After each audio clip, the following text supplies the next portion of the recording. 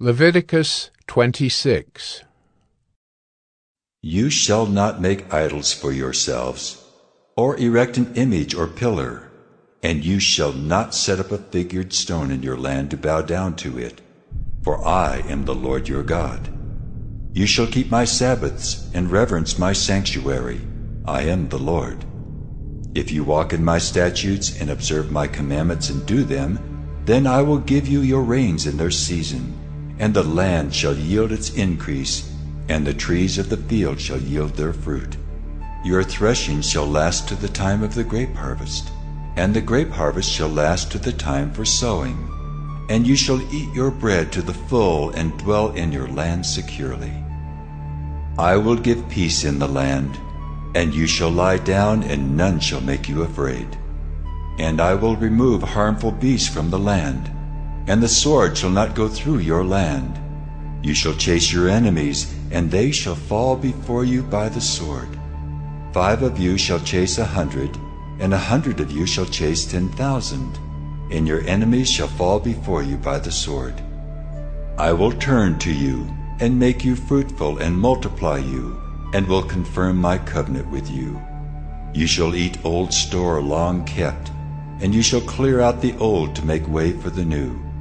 I will make my dwelling among you, and my soul shall not abhor you. And I will walk among you, and will be your God, and you shall be my people. I am the Lord your God, who brought you out of the land of Egypt, that you should not be their slaves. And I have broken the bars of your yoke, and made you walk erect. But if you will not listen to me, and will not do all these commandments, if you spurn my statutes, and if your soul abhors my rules, so that you will not do all my commandments, but break my covenant, then I will do this to you. I will visit you with panic, with wasting disease and fever that consume the eyes and make the heart ache. And you shall sow your seed in vain, for your enemies shall eat it. I will set my face against you, and you shall be struck down before your enemies. Those who hate you shall rule over you, and you shall flee when none pursues you. And if in spite of this you will not listen to me, then I will discipline you again 7-fold for your sins. And I will break the pride of your power, and I will make your heavens like iron and your earth like bronze. And your strength shall be spent in vain, for your land shall not yield its increase, and the trees of the land shall not yield their fruit.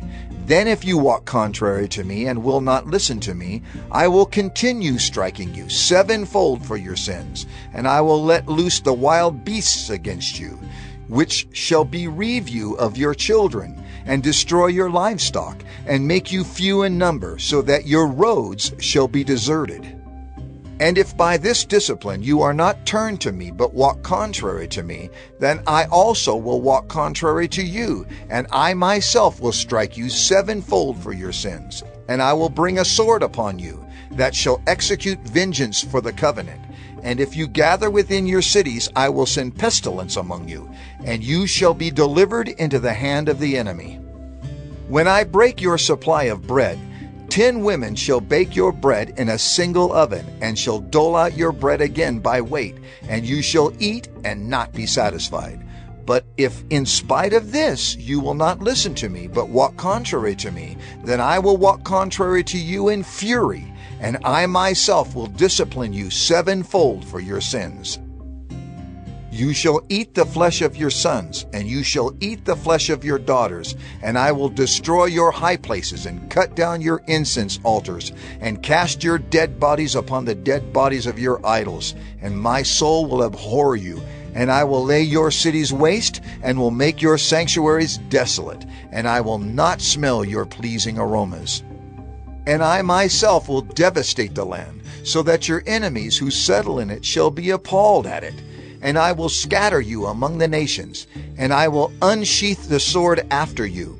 And your land shall be a desolation, and your cities shall be a waste. Then the land shall enjoy its Sabbaths, as long as it lies desolate, while you are in your enemy's land. Then the land shall rest and enjoy its Sabbaths. As long as it lies desolate, it shall have rest. the rest that it did not have on your Sabbaths when you were dwelling in it.